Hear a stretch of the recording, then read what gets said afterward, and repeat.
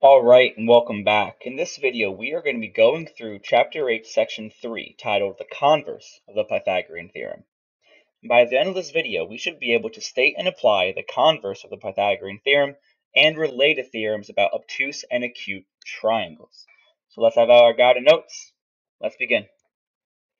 So remember, the Pythagorean Theorem says if triangle ABC is a right triangle, then a squared plus b squared is equal to c squared.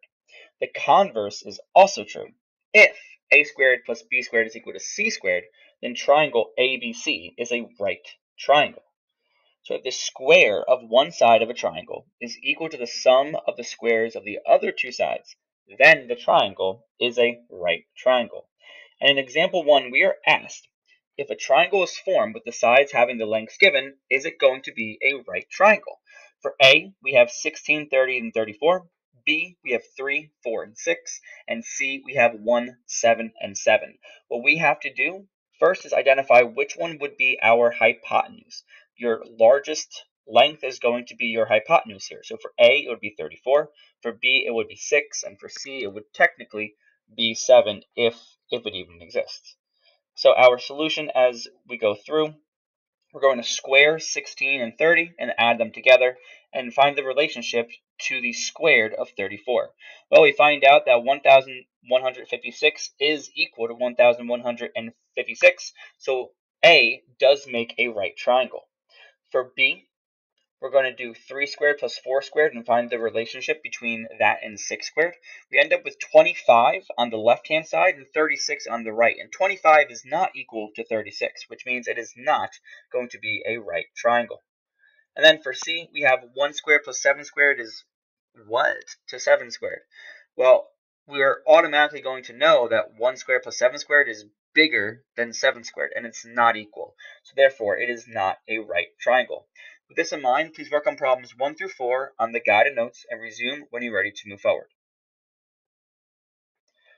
So a triangle with sides of 3, 4, and 5 is a right triangle because 3 squared plus 4 squared is equal to 5 squared.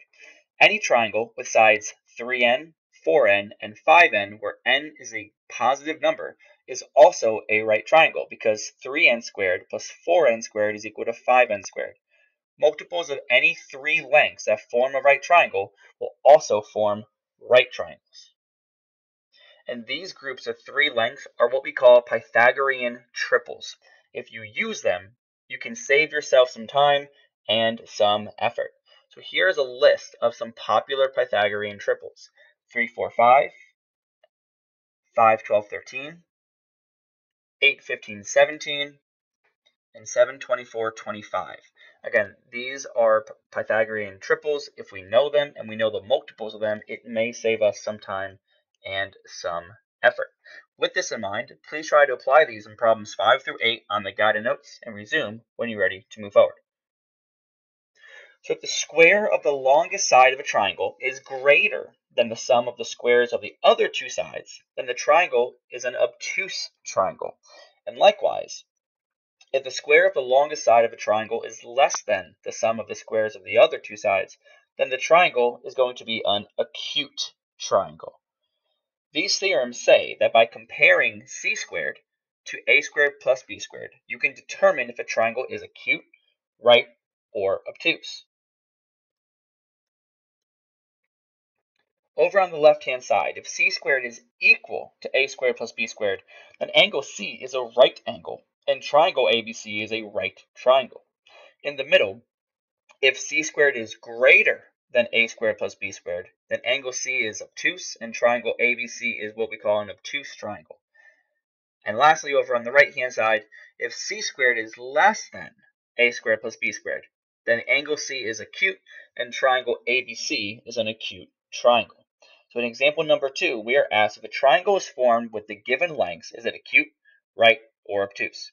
And for A, we have 8, 12, and 13, and B, we have 4, 4, and 7.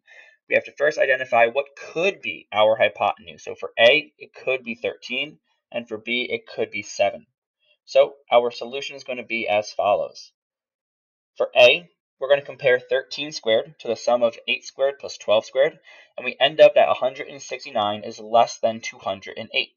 And so since that 13 squared, or c squared, is less than the sum of the squares of the other two legs, then the length is going to form an acute triangle. And for b, we have 7 squared compared to 4 squared plus 4 squared. Well, 49 compared to 16 plus 16 is going to be greater because 49 is greater than 32. So since it is now greater, we're going to find that the lengths form an obtuse triangle. And with this in mind, please work on problems 9 through 20 on the guided notes. You're doing a great job. Keep up the great work. Keep making yourself proud. Let us know if you have any questions, and we'll talk to you soon.